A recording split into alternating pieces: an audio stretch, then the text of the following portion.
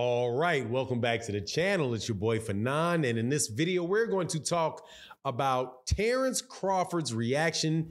And man, he talking bad about boxing fans right in the wake of Gervonta Tank Davis and Ryan Garcia, at least in my opinion, embarrassing the dude. But let's talk about that in this video.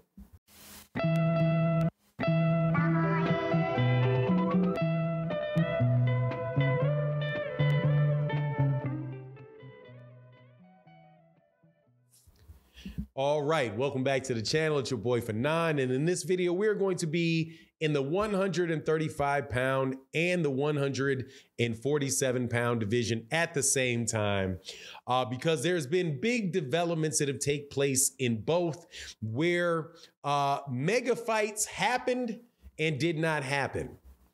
And right after a mega fight happens, one of the participants in the mega fight that did not happen lashes out at boxing fans and says some pretty bad things about us, because I will include myself in that. But before I get into the details of it, let me welcome you back to the channel. If you are new to the channel, please accept my invitation to hit that subscribe button, hit the bell icon so you can be notified when we release more videos. And if you are a longtime subscriber and supporter like Deborah Booker, like John Boy, and all the other good, really big time supporters in the channel, thank you guys so much for your support. Sorry I didn't have time to pick out a unique viewer this particular time because I'm just, man, what can I say? Let's talk about it. So Terence Crawford takes to Twitter and says, basically does exactly what a whole lot of people have said that Terence Crawford will do, and he said that and have said it for a while, which is this. Terence Crawford says there's a whole bunch of sad people. To be specific, what he says the real flex is I'm living life happy, paid, and a lot of y'all are sad, jealous, broke, and miserable. Let me repeat this. The flex is I am living life happy, paid, and a lot of y'all are sad, jealous, broke, and miserable. And he laughs. Now, what would he be laughing about? Laughing about all of the people that are still upset with him not taking one of the biggest fights in boxing against Errol Spence Jr. And a whole lot of people not buying the excuses that he gave for not taking the fight. Now, they do this right on top of somebody else or two other fighters doing something that he refused to do, and something that he and Errol Spence Jr. and their camp should have gotten done much more easily. And that is the fight that has taken place between Gervonta Tank Davis and Ryan Garcia. Man, it couldn't have been 4 months ago. And if you're a member of the channel, or if you come to the channel often, you would know that 3 or 4 months ago, I was saying, yeah, I really believe the Errol Spence Jr. Terence Crawford fight is going to happen. And I do not believe that the Gervonta Davis Ryan Garcia fight is ever going to happen. And the reason that I thought that Terence Crawford would fight Errol Spence Jr. is because I thought that Terence Crawford and Errol Spence Jr. both wanted to fight each other, and that they wanted to fight each other for obviously what would be the biggest payday of their career, and what would be one of the biggest fight that either one of them could have possibly had to this point in their career. And the reason why I did not believe that Ryan Garcia and Gervonta Davis would be fighting each other is because Ryan Garcia is a big draw, and Golden Boy had not worked with the PBC before, and you still had that other side of the street type of stuff, which is very real in boxing present. But in the case of Terence Crawford was his own boss, right? So since he's his own boss, then there shouldn't be any issue. You get a good deal with the PBC, you make the fight, and you keep it pushing, and we all get to see the fight we want to see. But what winds up happening? What winds up happening is that the guy who had to cross the street with the promoter that didn't want the fight in Ryan Garcia was actually able to get his promoter in a situation where he did it.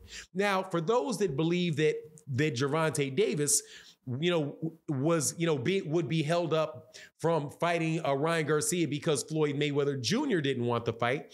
Well, Floyd Mayweather Jr., according to at least the tweets coming out from Gervonta Davis, Ryan Garcia freed himself up from the entanglement of Floyd Mayweather Jr. So in this case, you have two fighters, Ryan Garcia and Gervonta Davis, who bucked what their promoters wanted to do and managed to get two wet networks, Showtime and DAZN, to work with each other, right?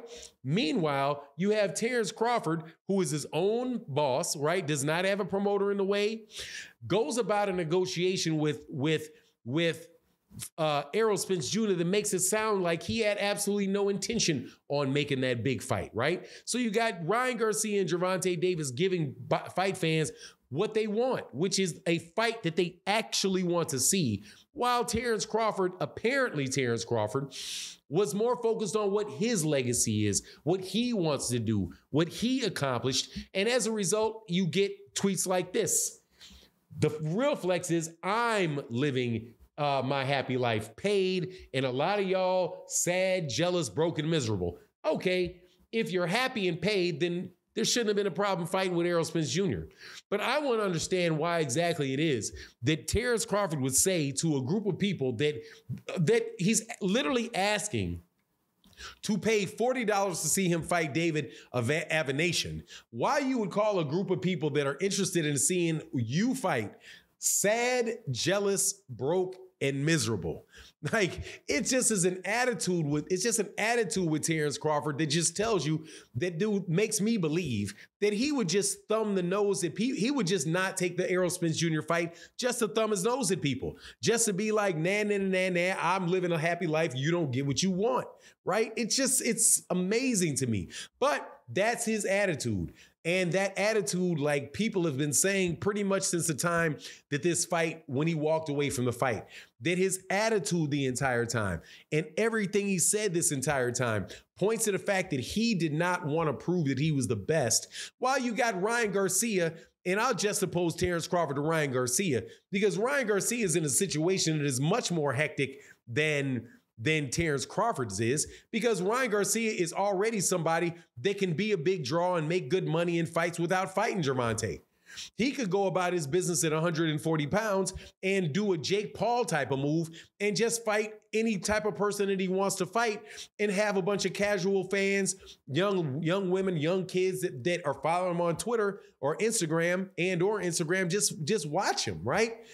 The whole thing is just, it's the attitude, man. It's the attitude. And that's why I'm saying I'm not going to say that I know for sure that Terence Crawford did not believe he could beat Errol Spence Jr. However, he is the type of person, it seems as if everything is not his way, goes his way, he's going to take his ball and go home. And if you guys think that this fight against David Avanción is going to pay him more money than the fight with Errol Spence Jr., like I got a bridge to sell you. It's just amazing, man, how this whole thing is going down and how everything got turned on his head because of the desire of the fighters. In the particular, these two fights that we're talking about, it seems to me that you had three guys that wanted to make two of the biggest fights, the two biggest fights that we could make this year. There are three guys that wanted to make it, and another guy that wanted to make it if everything was perfect and worked absolutely perfect for him. But even then, would probably have been willing to thumb his nose at everybody else and just say no.